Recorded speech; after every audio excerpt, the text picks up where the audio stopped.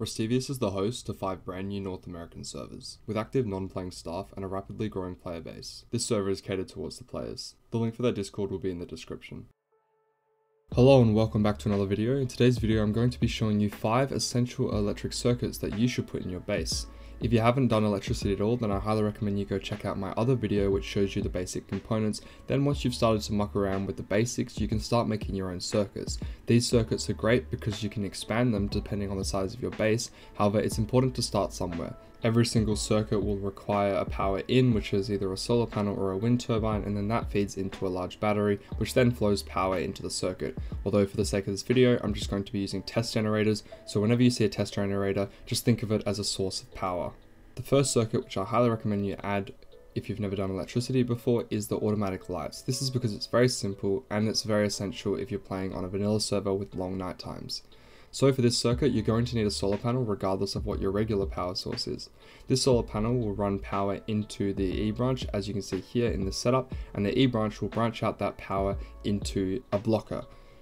Then you take your main source of power, which runs through the blocker and into the lights. This is really simple because this is all you need to set up, as lights work in series, so you can have as many lights as you want given you have enough power.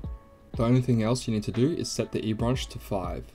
You can set this to higher or lower depending on how long you want the lights to stay on for. The higher you put it, the longer the lights will be on for, and the lower you put it, the quicker they'll turn off. Essentially what the E branch is doing, after consuming 1 unit of power, it's sending the 5 units of power into nothing, and then the remaining power goes into blocking the lights. So this means that you have to be getting 7 units of power from the solar panel before the lights will turn off. The reason that this is so important is because if you set this number too low, then during dusk and dawn, when it's still kind of dark, the solar panel will get a little bit of light and it will actually block the lights. So you want this to be at least a minimum of 3, however you can run your own testings, and I like to set it around 5. Try it out yourself and then adjust it as you see fit.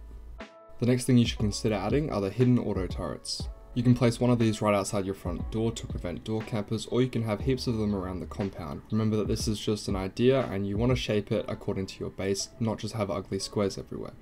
If we come inside, we can see that the test generator runs power into the switch, which runs into 2 E branches. The switch is essential because if you want to restock your auto turrets with ammo or change the guns, then you'll want to turn the switch on and off. It's optional because you can use a wire tool to cut the circuit, however I like to have it. There's 2 E branches. One is branched out 10, which goes into the auto turret, because an auto turret needs 10 power in order to function. The second E branch branches out 2 power, which goes into the HBHF sensor, which then goes into the door controller. The remainder of the power can then go into whatever you want.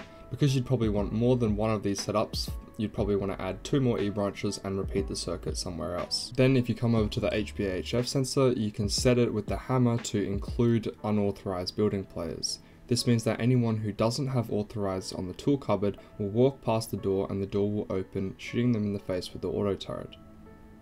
The reason I like this design so much is because auto turrets that are exposed and don't have any protection can easily get killed by multiple compound bows.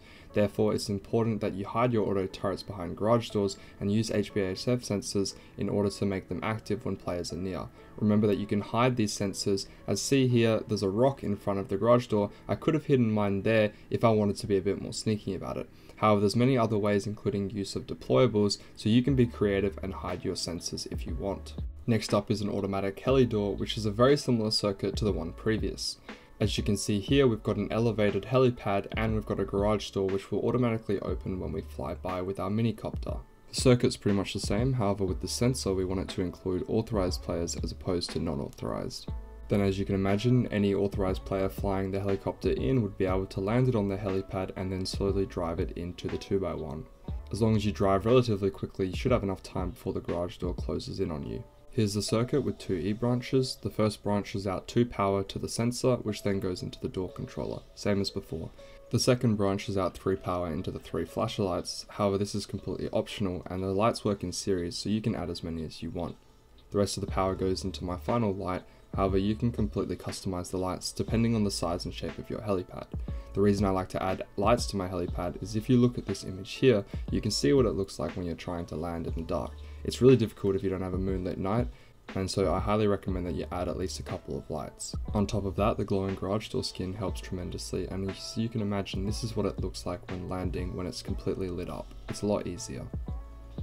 The next circuit is probably the most difficult out of the 5, and it's the automatically closing garage doors. You can set this up to any door you want, and you can set it to as many doors as you want. You can even include a sensor so that if someone goes deep on a few doors, they'll automatically lock themselves in, and if they're stuck with just rockets, they'll probably kill themselves because of splash damage. The sensor can either be triggered by flicking the timer switch, or if you set up the sensor, it can do it automatically, and regardless if the doors are open or closed, they'll all open and close straight after. This takes a while with garage doors, so it can be better to use double doors in some scenarios or a mixture of the two. This setup works best on large bases, and I would only recommend using the front couple of doors so that they get stuck in the main corridor rather than any loot room doors. For the circuit setup, you want your power going into the first E branch, which branches out 2 power into the sensor if you want to add that to your design. Then the power continues on in orange into the switch, and then after the switch it goes from yellow into the memory cell. The switch just allows you to turn the circuit on and off. Then out of the inverted output of the memory cell, inverted being key, it goes into the timer. Set the timer to 1 second, and then the output goes into the next E branch. Then the E branch goes into the splitter, and the splitter splits the power into as many doors as you want. Here I've got 1 splitter, so I can access 3 door controllers. However, if you want more door controllers, you just need to add another splitter. Set the sensor to include non-authorized players, and then connect the power to the timer so that it toggles the timer. Remember that the sensor is optional, so now that you've set up your circuit, every time you flick the timer switch, it'll reset all the doors and they'll open and close. If you have the sensor in your circuit, then every time someone runs in front of the sensor, it will do the same. However, if you're worried about people blowing in through the backside of your base and getting access to that switch, then you can set it up so that it only works 1 time. The way to do this is see that second E branch, you want to branch out 2 power and connect it to the memory cell in the right side of the memory cell to the set. Now you notice when the system gets triggered, the memory cell will go from 1 red and 1 green to 2 green. This means that it won't work again. The only way to fix this is to reset the memory cell or just to pick it up and place it back down again. This is perfect because if it's a fail-safe design, then you can open and close all your doors, and then the raiders can never do it again. They'll stay permanently closed unless you obviously have base codes. The final circuit is a monument alarm. This one's extremely simple to set up, however for large groups that like to compete with oil rig and excavator, it's extremely important to have in your base. It's extremely customizable, and I recommend that you have 3 in your base, 1 for excavator, small and large oil rig. All it takes is some power running into a receiver, which then goes into an E branch, which splits the power into a light and an audio alarm.